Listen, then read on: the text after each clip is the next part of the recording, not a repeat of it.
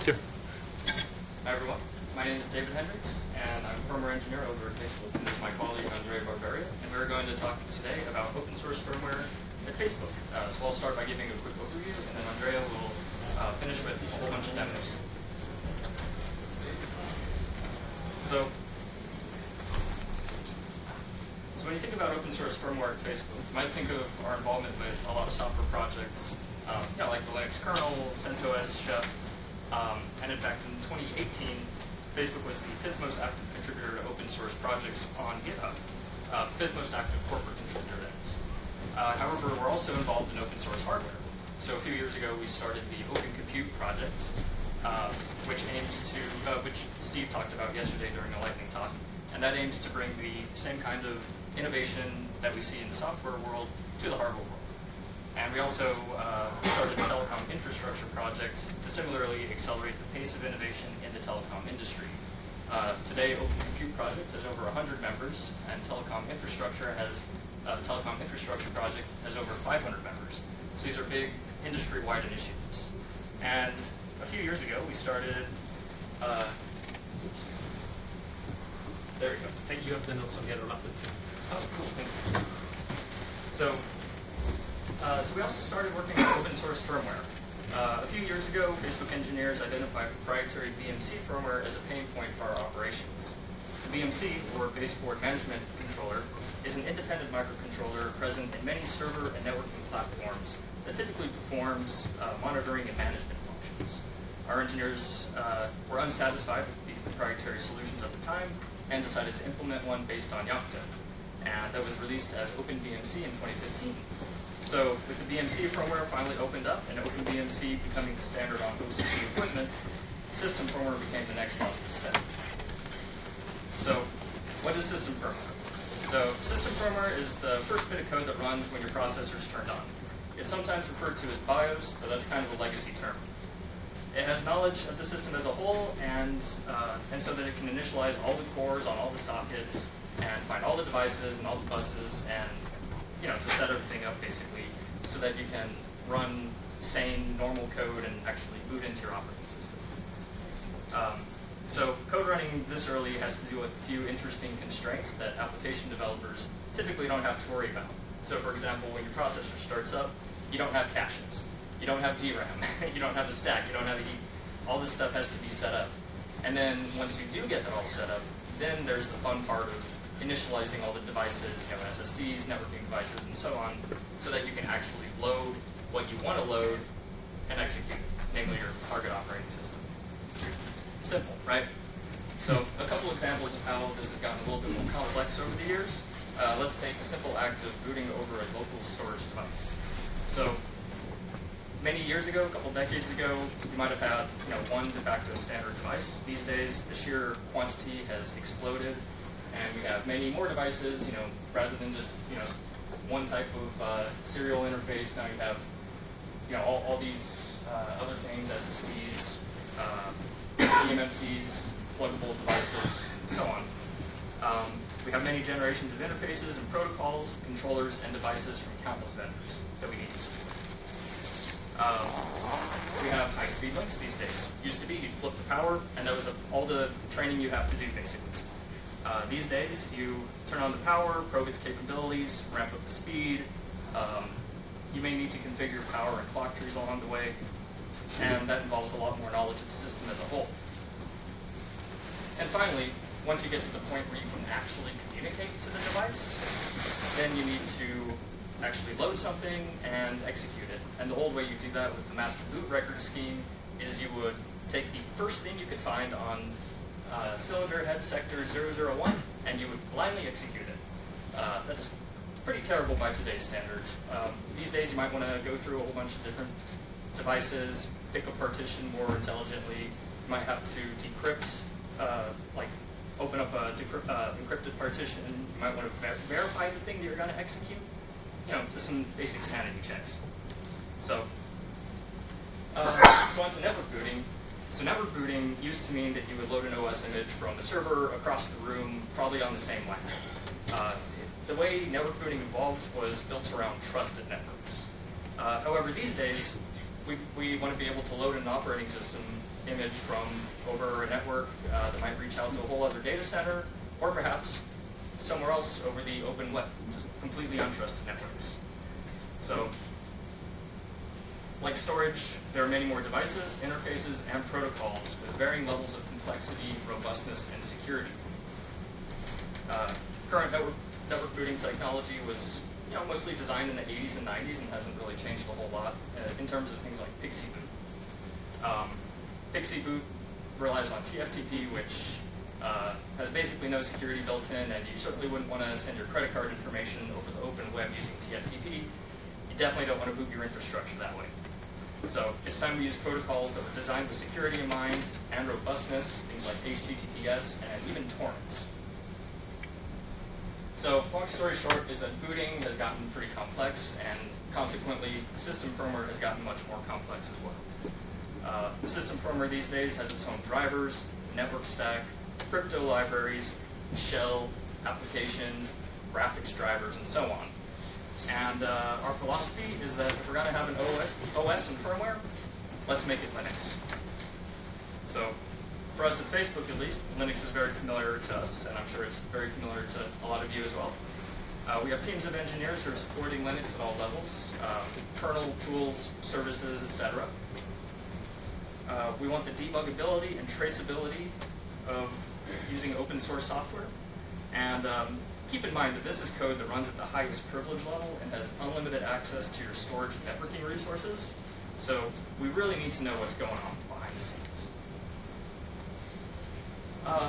For tooling, we want to go from vendor-specific and sometimes product-specific tools to open tools. A good example of this is think of how you update the firmware on your laptop. You might have to run some vendor-specific utility that if you ran it on someone else's laptop, it would probably result in them getting a brick or worse. Or maybe it just wouldn't run. But we want open, generic tools. And we want firmware that can be ported across a wide range of systems, including servers, networking appliances, and embedded platforms. We don't want to have to support 10 different firmwares on all the, on 10 different devices that go into our data centers. So, long story short is we want to let Linux do as much of this as possible because Linux, of course, runs everywhere and it can be common across a wide variety of platforms. The approach for taking is called Linux Boot, and here's a brief overview. So the main idea of Linux Boot is to put Linux with an embedded environment like an InnoRamFS in the boot ROM and jump to it as soon as you've got the CPU and DRAM initialized and you're ready to actually run sane, normal code. In our case, we're using Coreboot to do the silicon initialization. Some of you may have heard of Coreboot. And we try to keep that as minimal as possible because we want to offload as much as possible to Linux. Once we have Linux loaded, we let Linux initialize storage and networking resources, and we reuse tools from user space to carry out the remaining steps. So by doing this, we're able to get rid of a whole lot of stuff that's shipped in firmware and replace it with code that we're already using in user space and in kernel space. So this gives us the same production quality drivers, apps, and networking facilities that we're used to in supporting the runtime environment. And of course, there are many other benefits that we don't really have time to get into, but we'll be happy to discuss later on. So just to drive the point home, this is what Facebook infrastructure looks like today. Some of you who dropped by the table yesterday over in building AW, thank you very much for visiting. But some people were asking, hey, why does Facebook care about this? And, well, this is why. Even though our data is in the cloud, this is our cloud. We physically have, at least a dozen of these sites, and they're just packed with servers, and we actually have to maintain this stuff. So, yeah, that's a lot of servers and switches. And we're not just building data centers, so here's some example of open cellular hardware that we're producing and shipping out to various parts of the world. Open Cellular is part of the telecom infrastructure project with the goal of improving communications infrastructure. So, yes, the data is in the cloud, but it's our cloud, and at the end of the day, it's our responsibility. The cloud consists of many data centers, packed with servers, packed with equipment, and we have a pretty large infrastructure, but so does Google, Microsoft, Amazon, and all the other hyperscalers. So at the end of the day, everything that runs on our servers is our problem, including firmware, and we need the ability to debug, audit, patch, secure it, and deploy it. So in 2018, Open Compute Project officially kicked off the Open System Firmware Initiative within OCP, with the goal of opening up firmware that goes into our data centers, similarly to the way we're using open source software and open source hardware. As part of this effort, even Microsoft has been working with us, and they have a slightly different work stream called OpenEDK, so that's more on the pure UEFI path, if that's your thing. While Google and Facebook are working more on Linux boot. And of course we have many other partners in this ecosystem. In both cases, open source firmware enables us to support our company's use cases with open, portable, and auditable firmware and tools that are well understood and actively developed within our respective communities and companies. And here to demonstrate how we're going about this is Andrea. Thank you. Yes, I think wanted.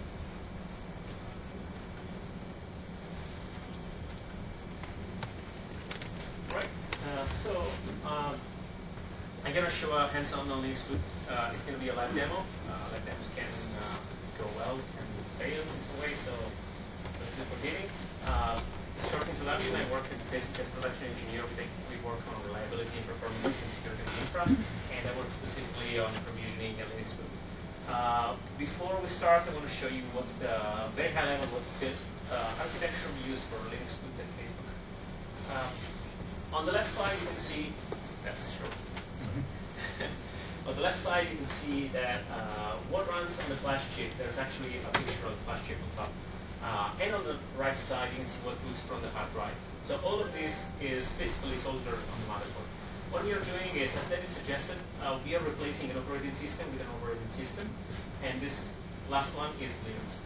On the left side, the main component, the first component is core boot, which is able to do hardware initialization, the very basic hardware initialization, like CPU, DRAM, and so on. Then we have Linux, which provides us with usual connect drivers, file systems, all the familiar things we know, multi-user, multi-tasking environment, separation between internal and user space, and so on. On the right side, which is the part I'm going to focus on the rest of the demo, is the user space.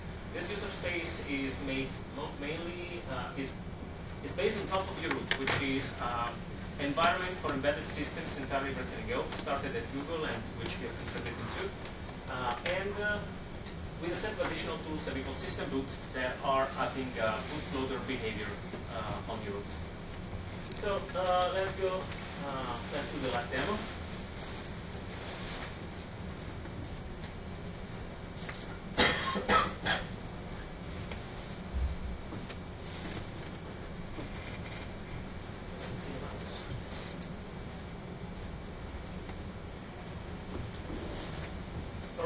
So before I can show you how it works, I will show you how we build it. I prepared a bunch of build scripts and run scripts, of course, and I hope you can see it correctly. As per the diagram before, we're going to build root, Linux, and core boot. Root is the first component that we're going to build, and this is going to be embedded within a Linux kernel, which is going to be embedded into core boot image. So basically, it's a collection of tools that we're embedding into one another, and we are going to start with root. Root is actually the one that I'm interested more for this demo. It's, as I said, it's an embedded environment written in Go. Because, well, Go has several benefits. It's a very fast compiler, so we can build image very quickly. It's very easy to understand. It's a memory-safe language, has many benefits. And can also cross-compile very easily. You can just change an environment variable and build for x86 or ARM or whatever architecture that Go supports. As I said, it's very fast. So I'm going to show you live how fast it is to build just by copying and pasting this command with time. I'm going to press enter in a moment, but I'm going to show you how this build is done. Before I press enter, the parameters I'm passing are the build type, which is BusyBox. I will tell you a bit more later. And we are embedding a couple of external programs like SLAs and example. But the main part here is that we are embedding the core programs like PX, LS, Top, all the things that are basic on a Linux system. And we are also importing an external thing, that is the system boot thing that I mentioned, which is able to behave as a bootloader. Now, I'm pressing enter, and this is going to build the whole system, compile everything, create a CPIO archive, and that archive will be useful directly into a Linux kernel as your PrimeFS. It's pretty fast. It usually takes, yes, you can see that with a bunch of tools, it takes 15 seconds, which, if you are familiar with other build systems, is pretty fast. And this generated the RAMFS. Since we don't have much time, I'm going to just go quickly through it. This will compress, the next script will compress the RAMFS, will build the kernel, and will build for boot. And this is going to take a bit, so I will give a bit more details about URoot while it builds. So URoot, as I said, it's a project started at Google to provide an environment for embedded systems. It's entirely written in Go for the benefits that I mentioned above. And has two interesting modes of build. One is called BusyBox mode, which you can easily imagine what it is, and the other one is the source mode. BusyBox mode, if you're familiar with BusyBox, will take all the source code, will compile it into one single binary after rewriting everything into one single source, and will generate one binary. This is great for saving space. Yeah, even the building here. The source mode is even more interesting. So instead of having one binary on your firmware, and remember that here we're talking about firmware, not hard drive. It's not the target operating system. It's on your motherboard.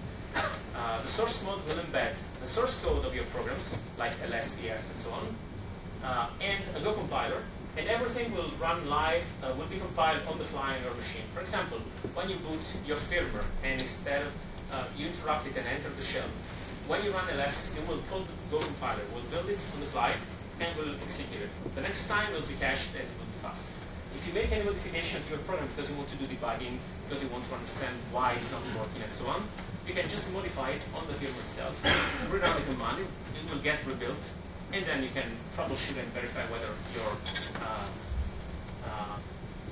what you thought was broken is correct, whether your fix works.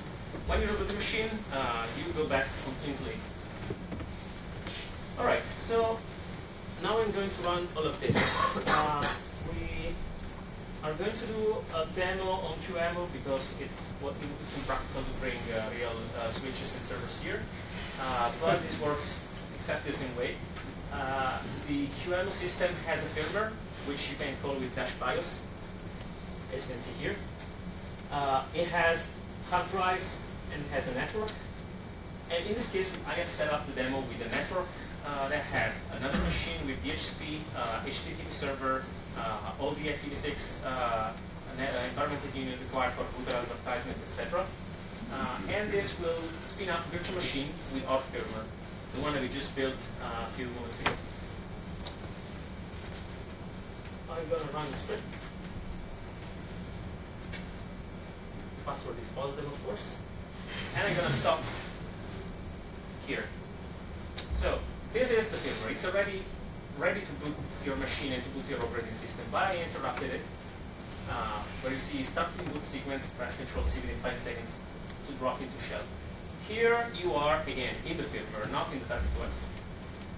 And you can run commands like ls, you can see the network configuration, you can check your network neighbors. You can do, well, there's none at the moment, but you can basically have a proper Linux environment where you can run commands and troubleshoot whether and why your machine doesn't work. So this was very fast, so I can scroll back and show you that since the moment we booted, okay, here, so messages, I debug mode. Here we start with coreboot. Coreboot does its job by initializing memory. Then you see Linux messages from the boot. It will scan the PCI bus, it will get the USB devices, the disks, the network, and so on.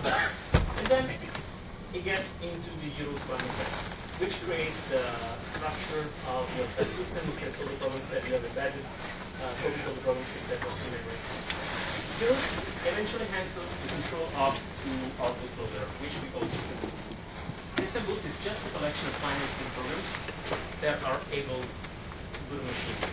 I'm going to show how does the network program works here. It's just a Linux command. It's implemented as a Linux command that runs in firmware. It's able to boot via DHCP or via slot without DHCP or from a hard-coded URL without DNS, etc. There are several different ways you can boot from. I am going to simply boot in debug mode so you can see the messages. And this is going to try to get a configuration via DHCP. A network boot program, and actually let me check. You will get a network boot program and you will execute it. This is bringing the interface up. And yes, that's what I meant. Okay, I was working on this demo for to show something else, so I am running with a different config. But here you can see that we got the IP address, for example. Anyway, now DHCP, I just reconfigured DHCP to boot from the network. I'm going to try the command. It's a demo by the way. So it gets the configuration, it gets the network boot program, and then it boots into our installer. Here is just a dummy installer. It's just here to prove the point. It's not really installing anything on the machine. It will take too much time. But it's proving that it booted via HTTP, not via TFTP. And you can even boot via torrent. We are working on torrent, but unfortunately I couldn't make it in time for the demo. You can literally pass a magnet link in the HTTP and boot your very large image. And yes, it works anyway. So, let's imagine, yeah, thumbs up. Yeah, I should move on to questions now. All right. Let's switch to question, and while we switch to questions, I will just show that it is. So questions, hands up. How we're doing open source firmware at Facebook. Again, this is all open, and we encourage you to come along and join the community and download the code and try it out. And of course, try out FreeBSD boot or Plan 9 boot or whatever else you want. All right, questions?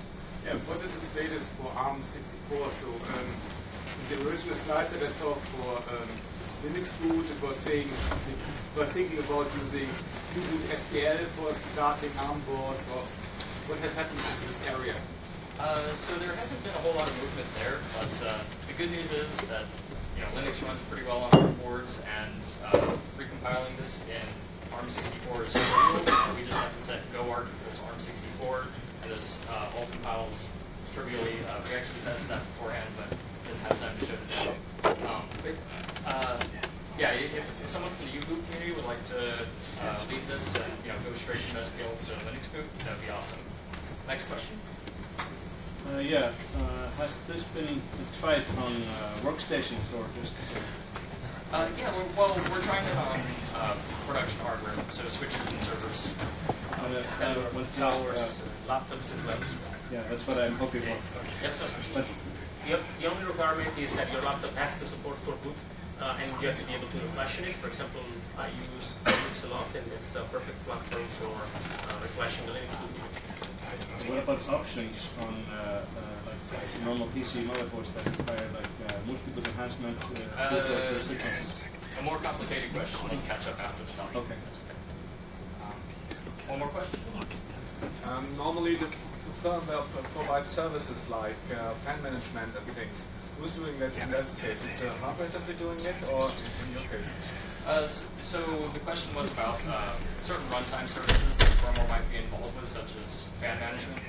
For our case, since we're using Open Project Linux for this, the fans are managed by the BMC. It's kind of a cop-out answer. But yeah. For the laptop or workstation case you mentioned? So that's typically done by an embedded controller. But if you do need to implement things like system management mode routines in order to handle stuff, Ron Minnick did a really cool talk called Let's Move SMI into the Kernel or something like that. And so check that out. Thank you. One more. Yeah, one more. All right, one more. Just a note for the ARM64 case. Oboe does have support for quite a number of ARM64 SoCs. Oh, yes. So going back to the question about ARM64 support, this gentleman raised the point that Coreboot does support ARM64. U-boot also supports a lot of ARM64 platforms, so I mean, they're both great open source projects, and it would be great to have them both